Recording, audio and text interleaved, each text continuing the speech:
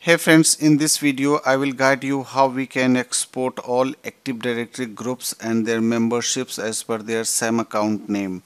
So what we need to do, we need to just open the PowerShell through the PowerShell ISC. This is the PowerShell ISC which I am using to execute the PowerShell command as well as also to edit the existing PowerShell. So we have just created a PowerShell script uh, for exporting the group membership through the PowerShell. So just I am going to open this PowerShell.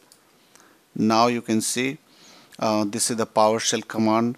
If you are using this PowerShell script on the domain controller, so you don't require to write this line import dash module Active Directory. But if you are just executing this PowerShell on any member server of Active Directory, so you have to put this import dash module and Active Directory.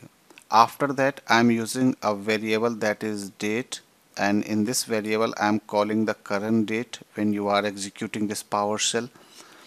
After that I'm using a variable that is group list. In this group list I'm just calling the get a dash ad group filter short name select name. This is the Active Directory PowerShell command that is used to fetch the group name.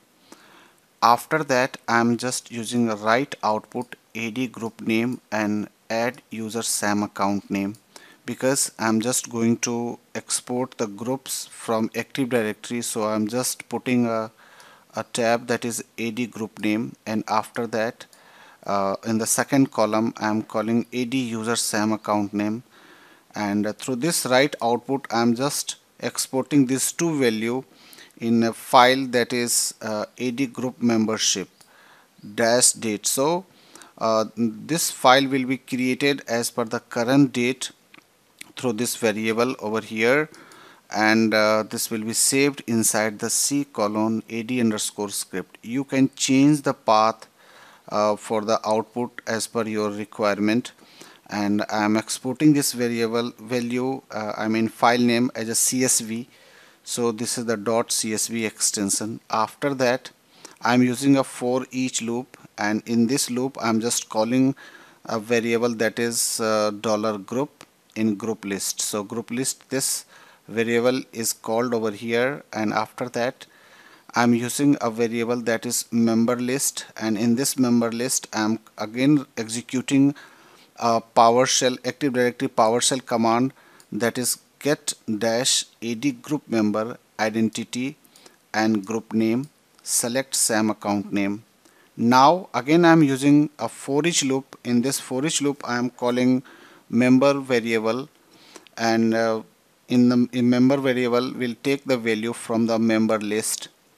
So I'm just using in space dollar member list, and then I'm using write output group name member dot sam account name. Here this will create a file CSV file where group name will be written in the bottom, and member dot sam account name means all the members who are the part of any group that will be called over here, and this will be written inside the C colon ad script and ad group membership dash date CSV.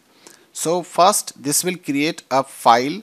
In this file this will create a column ad group name and ad user SAM account name, and this output will just write the value in both column. First is the ad group name and second is the SAM account name. Suppose if you have a group like uh, ITRW, so in the first column it will write the ITRW, and here it will write the ad group name and SAM account name. So I'm just going to execute this PowerShell script and we'll see how the result or output will come. So I'm going to execute it. Now we'll go on the CSV file which has been created on this path. So what I will go, I will click over here This is the file name which has been created. And if you want to open in Excel file, so what you will go, you can open it as per your Excel applications. Currently I am using LibreOffice, so I will click on the OK. Now you can see this is the group name, domain users, and account name.